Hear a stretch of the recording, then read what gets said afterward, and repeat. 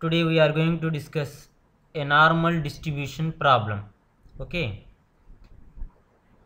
In a normal distribution, what he has given is that 7% of the items are under 35 and 89% are under 63. Find the mean and standard deviation. That means you have to find out the mu value and sigma value you have to find out. The given data, what he has given is probability of x less than 35 is 0.07, that is nothing but 7%, and x less than 63 0.89 he has given. Okay,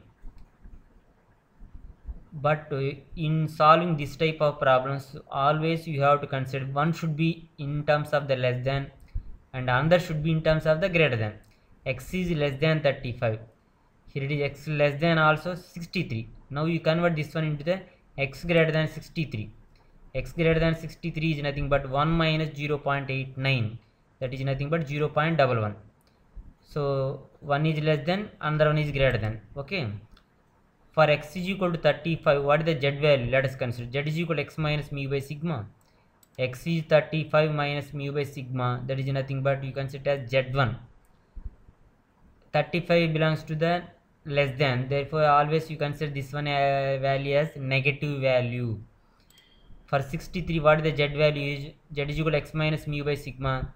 63 minus mu by sigma. Mu and sigma values you have to find out. This value you consider as z2. This is always positive because 63, x greater than 63. Therefore greater than symbol, that's why you consider it as a positive value. Now you consider a bell-shaped curve which is having z is equal to 0. And z1, you spot z1, a negative value is place it in the left hand side, z2 positive value place in the right hand side.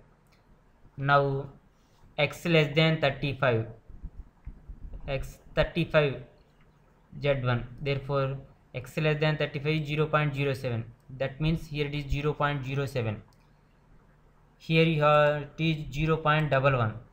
okay, x greater than 63 is 0.11. so what is the area of this one?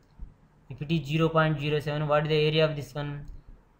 To the left of this line z is equal to 0, the total entire area is 0.5. 0.5 minus 0.07, that means 0.43. Similarly, to the right of z 0.5 area, 0.5 minus 0.11, you come across the 0.39 area. Okay, this areas you have to write it in terms of the mathematical notation.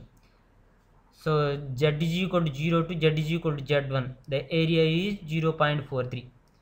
Z is equal to 0 to z is equal to z1, the area is 0.43. I am writing here.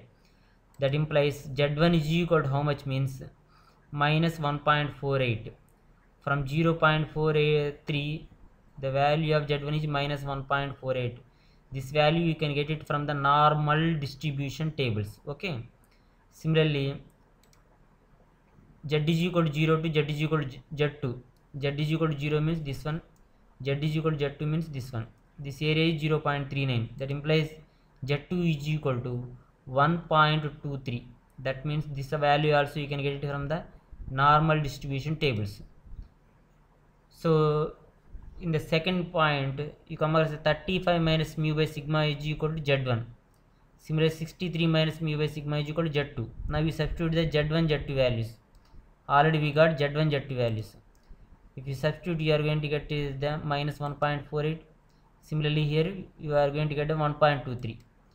so now 2 minus 1, if you subtract 2 minus 1, 28 by sigma is equal to 2.71, that implies sigma is 10.332.